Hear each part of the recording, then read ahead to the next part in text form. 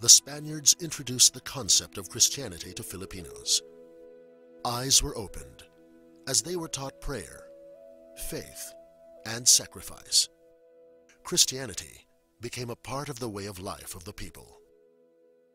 This knowledge of God paved the way for the gospel of Jesus Christ to be preached to the Philippines. As the world was in the midst of war, American servicemen were setting foot on the shores of the Philippines. Their arrival also signaled the start of the introduction of the church to the Filipinos.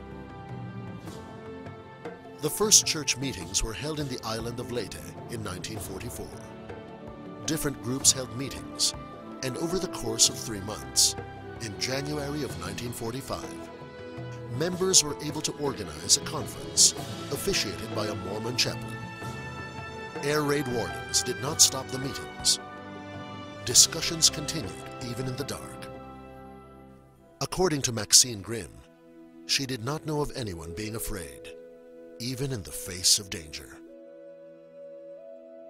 This is the story of a nation chosen by the hand of God to set the mark of Christianity in Asia. The story of a people who experienced hardships and triumphs in the face of wars and calamities, a celebration of God's goodness and love.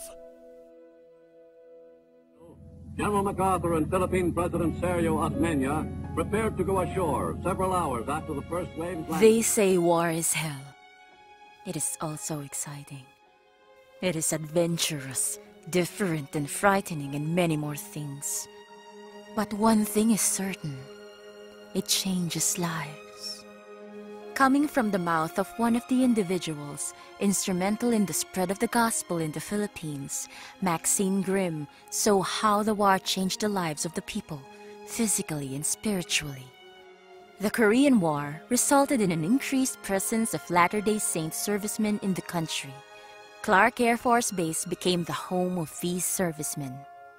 On April 28, 1961, Elder Gordon B. Hinckley, together with a group of about 100 saints, offered a prayer in the hallowed grounds of the American War Cemetery and Memorial for missionary work to commence in the Philippine Islands.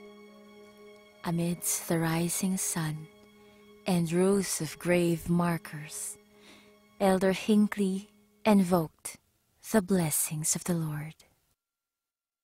We are not here to dedicate this land. This was dedicated for the preaching of the gospel on August 21, 1955, at Clark Field by President Joseph Fielding Smith. Rather, we are here to dedicate ourselves to the work and invoke the blessings of heaven upon the labors that will be performed here in the future.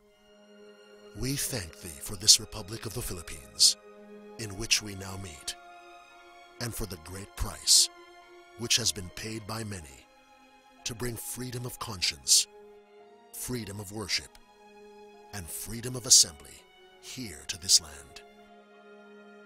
We invoke Thy blessing, Father dear, upon the missionaries who shall come here, that Thy Spirit may touch their hearts, that their lives will be clean and virtuous, that their examples may be marvelous before the people. Give them joy and courage and faith and satisfaction in their labors, and make them fruitful. We invoke Thy blessing upon the people of this land, that they shall be friendly and hospitable, and kind and gracious to those who shall come here, and that many, yea, Lord, we pray that there shall be many thousands who shall receive this message and be blessed thereby. We pray, Father, for Thy people here who shall join the church, and for Thy people everywhere, that they shall live together in the bonds of fellowship and love and peace, in one great brotherhood, which comes with the knowledge and assurance that all are sons and daughters of Thine, and that Jesus Christ is our elder brother. As Elder Hinckley's prayer slowly became fulfilled, missions were created in the Philippine Islands to bring the gospel of Jesus Christ to the people. The first mission, the Manila Philippines Mission, was created on June 28, 1967. Over the course of 50 years, the country now has 17 missions.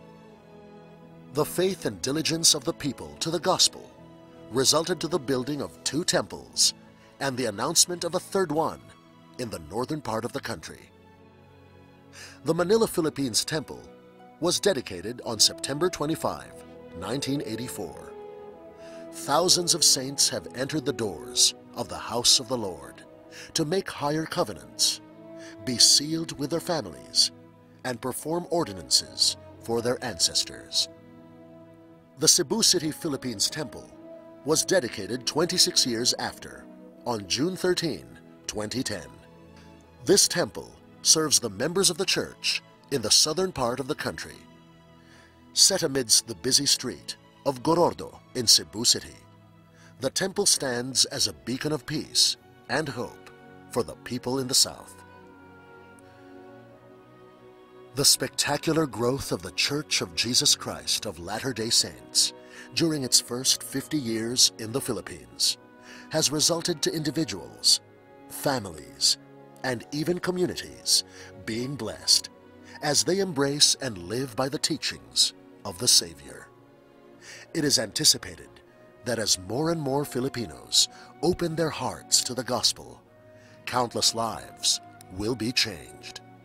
Innumerable souls in the country's islands will be edified and strengthened.